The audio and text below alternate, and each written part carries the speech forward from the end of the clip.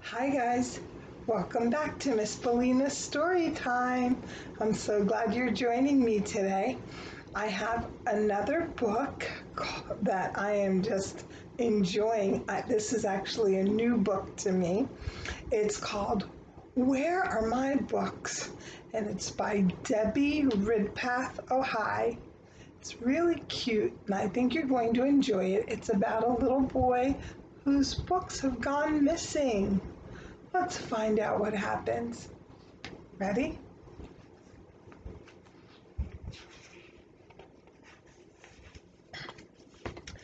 Spencer loved books. His favorite bedtime book was Night, Night, Narwhal, and sometimes he read it aloud.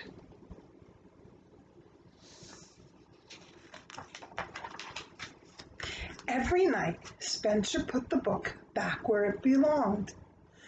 That way, he'd always be able to find it. Until one morning.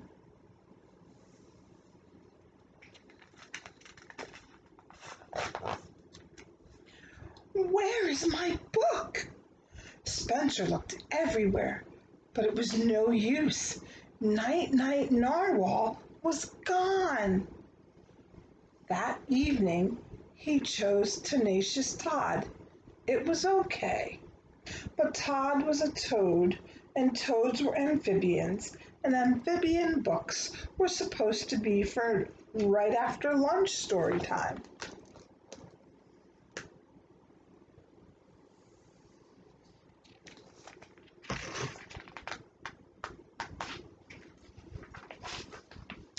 When Spencer woke up the next morning, Tenacious Todd was gone.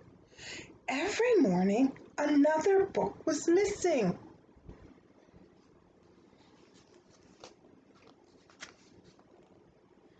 Poor Spencer. Next to go was Send in the Clownfish. Then Beluga vanished. Sea Monkey and Bob went missing. Things were getting out of hand. Spencer vowed to find out what was going on.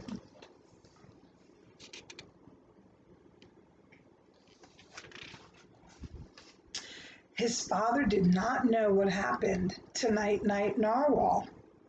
Spencer's mother had no idea either, nor had she seen Tenacious Todd, Send in the Clownfish, Beluga, or any of Spencer's other missing books. That left only one person.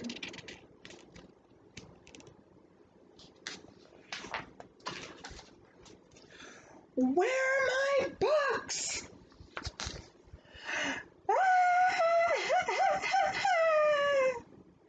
Uh-oh. It looks like he thought it was his little sister. Aw, and he frightened her when he yelled. Oh boy. Whoop, uh-oh. There goes his mama.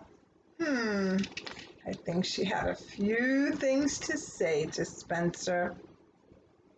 It was time for a new plan.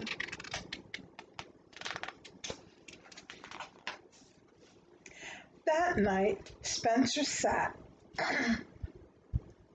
a trap with his copy of Space Frog Sam.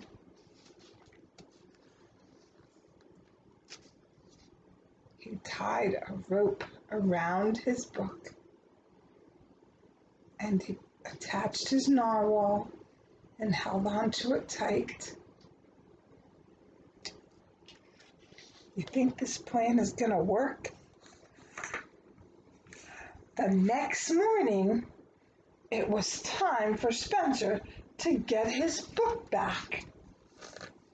Oh, look at that. I think the plan did work. Where are my books? Yelled Spencer as he watched his narwhal flying through the yard. Oh boy, look at him running after it. Spencer ran faster. The thief was just around the corner. Aha, he said, that's my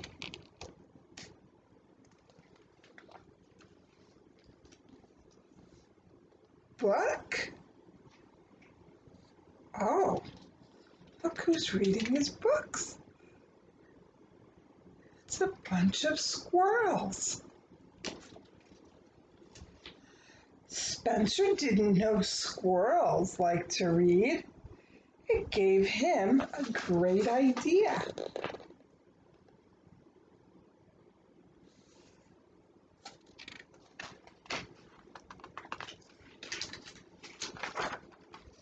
Spencer told the squirrels they could borrow his books, but there would be rules.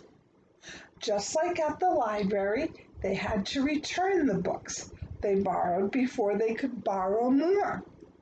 But they didn't need to leave anything behind.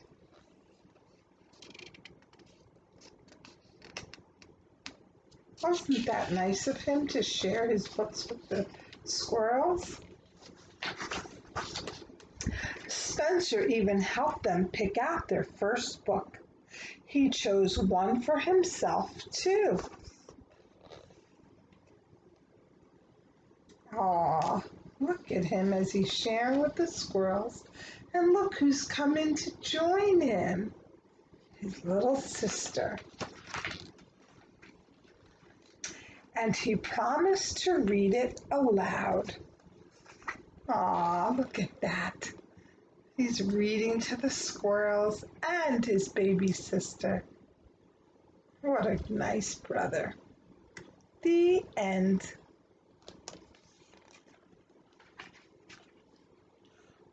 Where are my books? I love this story. I thought it was really great. I love that he was able to figure out a plan on how to find his books. And did his plan work? It sure did. He found his books and also found the squirrels who had taken his books. And he was able to help them come up with a good plan where they could borrow the books like they do at the library, but they had to return them. And I think that was a good plan. Remember, when you borrow books from the library, it's always important to return them so that others can read them too. All right, guys, it was great sharing my book with you. See you again next time. Bye.